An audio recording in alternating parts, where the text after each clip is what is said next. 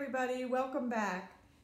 We took a few weeks off to celebrate the Christmas and New Year's. Hope everyone had a wonderful holiday season. Happy New Year, everybody. So tonight, one of the things we want to talk about first is that I know maybe you've never experienced this, but we have on more than one occasion going to a restaurant or a winery and the waitstaff does not know how to open a bottle of wine. That should not happen. So Never. That is a huge pet peeve of ours. So right now, Bob is going to do a quick demonstration on the proper way to open a bottle of wine. You know, opening a bottle of wine is not difficult. It's simple physics. It's a lever. That's all it is. But the training in many restaurants and even wineries sometimes is so pitiful that the person can't get the cork out of the bottle. It's been so bad that my daughter on occasion has had to open up a bottle of wine for the service person. Yay, Christy. Yeah, yay, Christy. She got it. She learned well. So anyway, corkscrew. Right here, corkscrew. This is the knife. This is the handle. This is the lever. So the first thing you do is whip out the knife. You put the knife right here, underneath this lip. Not up here, down here. So you just take the knife, you put it on there, and you spin the bottle. Just like that old game you used to play in junior high. You then come up, take it off. Notice it's nice and clean. The capsule's in your hand. That is worthless. You then close the knife. It's very important to close the knife, okay? You don't want to cut yourself. You open it up. You now have your corkscrew. You take this point right here and this edge right here. You put it just inside the bottle, just like this, and you go straight up. Now the corkscrew is centered inside of the cork. You give it a nice firm turn. You go in. You leave one of the turns there still at the top of the bottle.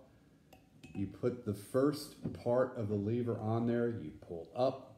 You go down. Put the second part up. Go out. Bingo.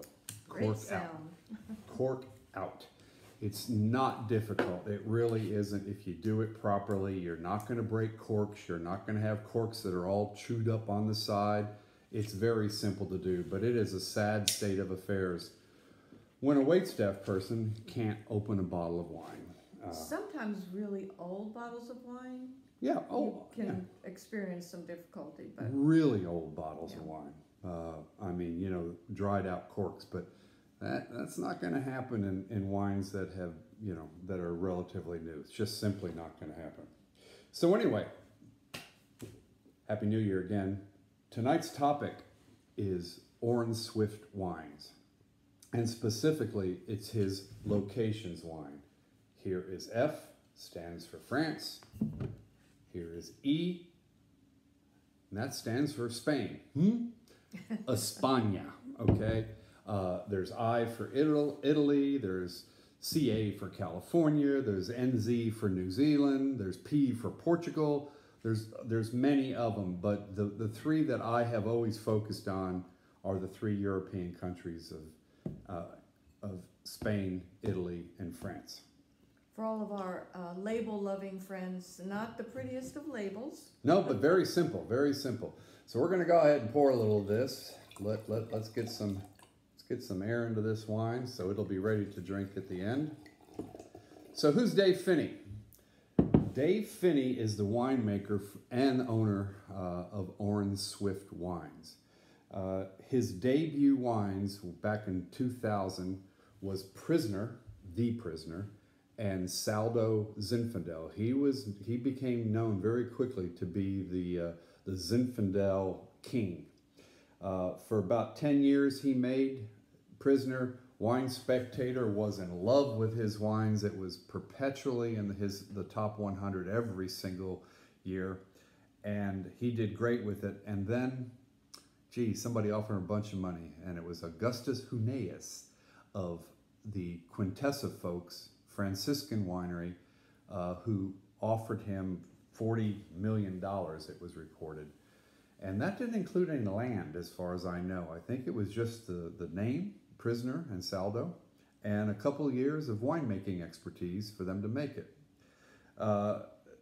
Then they took it and ran with it and turned it into the Prisoner Wine Company, and really they brought out a bunch of new wines, different varietals, and they actually turned the old Franciscan winery, the beautiful winery, into the Prisoner Wine Company winery.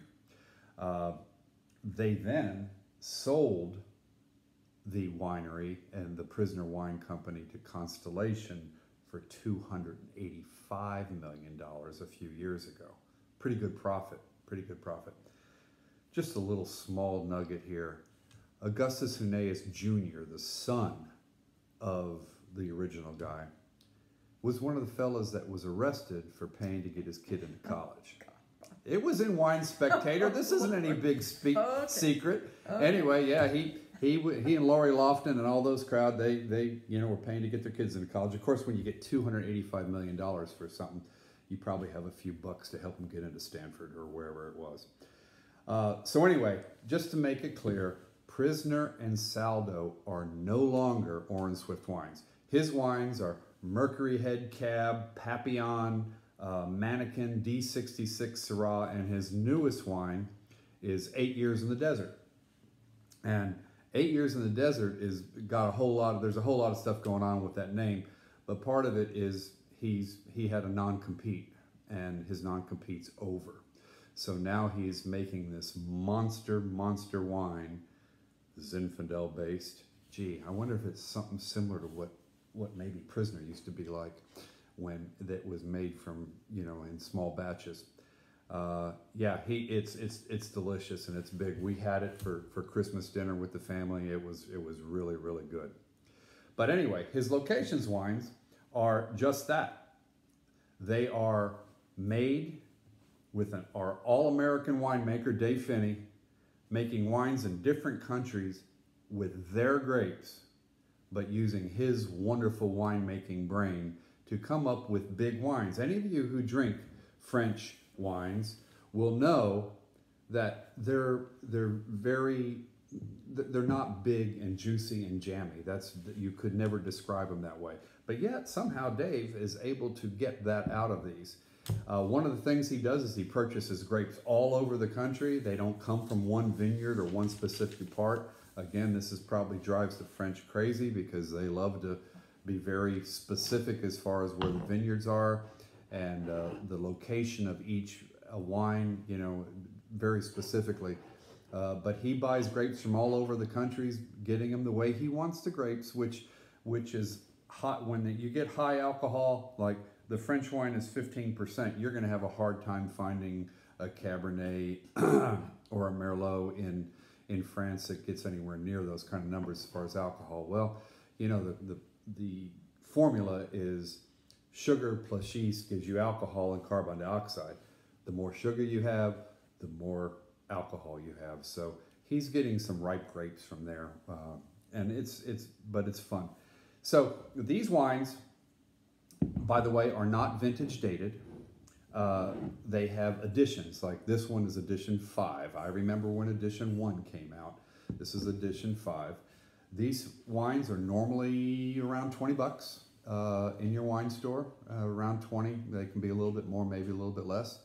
For those of you who don't know, I'm the wine guy at Pauley's Wine and Spirits in Pauley's Island, South Carolina, and we got them on sale right now for $15.99. All right. But yeah, and come see me. I'm there. I'll be glad to talk to you. We're having a good time down there. It's a wonderful place and beautiful selection of wines. So everybody, thanks for joining us. Wonderful to be back, and cheers to you. Any questions or comments, let us know. Have a great week. Yep, it's good.